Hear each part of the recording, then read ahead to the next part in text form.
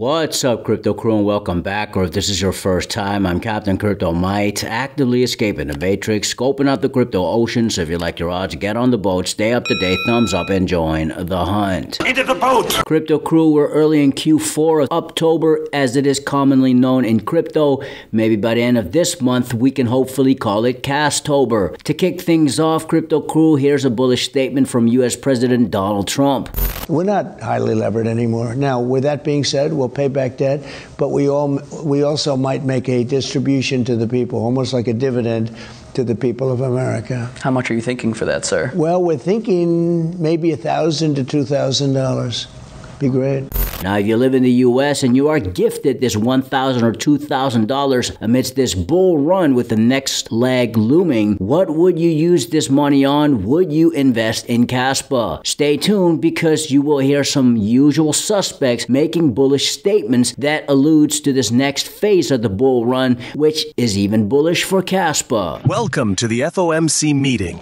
The rate cut will be hodl your Kaspa. Prove all things, hold fast that which is good. Kaspa is a digital asset, and like all investments, you must protect them, Crypto Crew. Self-custody is key, and in our opinion, the Tangent wallet is your best option. Get 10% off using code Crypto Crew. Thanks so much for your consideration and support in advance, and may the Lord Jesus Christ bless you all. Talking about, this long-term 2028 price tag of Bitcoin around 3.2 million. You say very clearly at the end of that, post that, hey guys, I'm not saying that that's what Bitcoin's going to hit, but is that what Bitcoin can hit by 2028? It can hit infinity, right? That's just math. I don't know. But I just wanted to mentally check, okay, well, if this much money could be printed, and here's one way it could happen, is the magnitude there so that you're directionally right, and you can be, you can fuck around with a lot of stuff. If you bought something at 100,000 and it goes to 1 million, 2 million, 3 million, whatever the price is, you're allowed to make a lot of mistakes. But if you're, and something that doesn't have the potential to have that sort of magnitude of upside, then obviously it's much more difficult to earn a positive return. Crypto Crew, still there are these talks about 250,000 Bitcoin and even a $1 million BTC like Arthur Hayes prognosticates, which is bullish for crypto as a whole, especially for Bitcoin holders. Then there are some Bitcoin OGs who want Bitcoin to fulfill Satoshi Nakamoto's original purpose. One of these ambassadors is Twitter co-founder Jack Dorsey, who caught up with some prominence, including Elon Musk. One of the things that we tried to do, which X and PayPal also tried to do, is build an abstraction layer around this complication and make it work for people. But when I saw Bitcoin in 2009, you see a chance to replace the whole foundation. We're built with very different agendas in a very different time frame, and it's crazy that they still exist, and they have scaled, but they just are not relevant to today, and they're certainly not relevant to the future, especially when you consider the entire world and countries like Nigeria or Ghana or India, and its interconnection with countries like the United States and Canada and all over Europe. If the internet gets a chance to get a native currency, what will that be? And to me, it's Bitcoin because of those principles, because of that creation story, because of its resilience, because of the number of tests it's been. But what inspires me the most is just the community driving it. It just reminds me of the early internet. It's the only reason that I have a career, because I learned so much from people like who are building Bitcoin today. We all know Bitcoin lacks the scalability to act as a peer-to-peer digital currency, needing layer 2 solutions such as the Lightning Network, which basically gives up decentralization. And so in reality, Crypto Crew, Kaspa fits this role much better from a fundamental point of view because of its blockdag tech. Kaspa can scale while staying decentralized and secure. Speaking of which, at the Token 2049 Singapore, the founder of Kaspa Finance, James Lee, had a short sit-down with Graham from Bitcoin.com. Shout out to them. We're marketed as the flagship DEX for Kaspa. There are other DEXs that have sort of launched in parallel. We feel that we're slightly superior because we're V3. A lot of those are V2. It adds a different layer of complexity to the build, but also cheaper and faster transactions overall. So yeah, it's better technology. Okay, so a decentralized exchange, but finance. So yeah, essentially we are super DeFi protocol. So AMM DEX, like a Uniswap. And then we've got a farming and staking pool where people add liquidity to a DEX, say, in a market pair. they can then farm that liquidity, and it gives them it adds a layer of stickiness to them and keeps them on the platform, but it gives them another earning potential as well. So farming in that essence, and then I guess the finance side comes from the borrowing and lending protocol as well.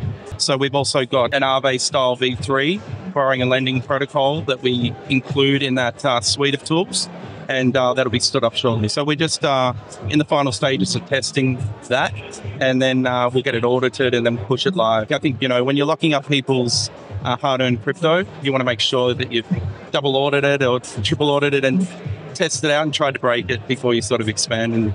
Kaspa Finance is just one example of what is being cooked at the moment. This is why I personally am invested into Kaspa for the mid to long term, yet many people are starting to lose their patience, even with all of the bullish catalysts that are about to unfold for Kaspa in Q4 and 2026 amidst Kaspa's first ever bull run. Now, if that isn't enough, listen to this next segment by Murad Mahmudov, a guy who is a known meme coin investor and trader, and to my understanding isn't invested into Kaspa at all. I could be wrong about that. But listen to Murad's thesis on the future of crypto.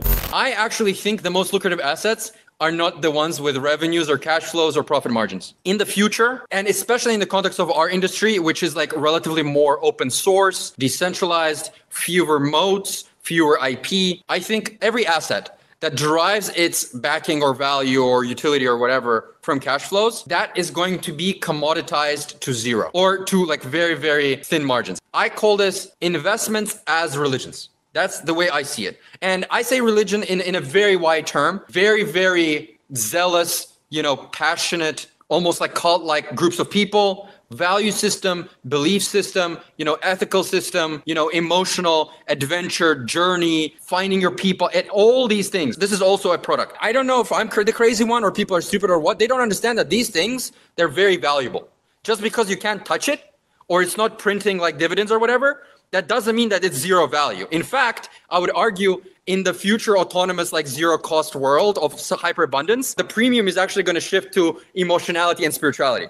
And that's my whole thesis for this cycle, right? But on 15-year horizons, I think everything that's to do with dividends, profits, and revenues, that's going to have like a permanent technological headwind. Essentially, these things are going to be deflationary, not in the good sense of the word. And you're seeing examples of this with like Tesla and Apple. I'm sure you guys understand that a lot of their like giant value, like let's say those corporations worth $2 trillion, it's probably not purely because of cash flow. It's probably because they have visionary leader, crazy community that's always like helping and supporting each other. You feel like a part of this giant family, giant trend, you're saving the environment, whatever it is you're doing, but people love this kind of stuff. Whichever financial assets provide this to people the most, this feeling of unity, this feeling of solidarity, this feeling of being like a digital fraternity, the closer you get to this like divine-like feeling, the bigger you're going to be. To turbocharge this even further, you have this mission. It never gets boring. You wake up in the morning, did we flip the stock market? No. So we continue persisting. It's fun to be a part of this thing. 99.999% of people in the world haven't still not even heard of this, which is bullish because we haven't experienced this global parabola yet. You always want to betting on alts or whatever that have not had the parabola yet. Like the best time to join is when you're close to the parabola, but it hasn't begun yet, and you join and then it begins. Crypto crew, I believe we're close to that parabola which has not begun yet. Not financial advice, but this is why we walk by faith, not by sight. Say what you want, but Murad Mahmudov makes valid points. Some treat investments like a religion. Look no further than the Bitcoin community that has some of the most outspoken yet delusional and ignorant people around, casually copy-pasting words like immaculate conception, almost deifying Bitcoin as some sort of holy grail of crypto. It is the world that has been pulled over your eyes to blind you from the truth. Now, in my opinion, Murad describes Kaspa to a T. Recent polls prove the strength of the community, showing strong conviction, even long-term, as most investors have hodled their Kaspa coins for months. What sets Kaspa apart from many of the other communities is that many people who are into Kas actually study and research not just Kaspa, but crypto all across the board. Many seem to make balanced decisions before investing into Kaspa. Now, I might be overgeneralizing a bit. However, the point is that the conviction of many Kaspians isn't just blind faith. Its faith is rooted in solid fundamentals and empirical evidence. That's what I'm talking about! That's why he's there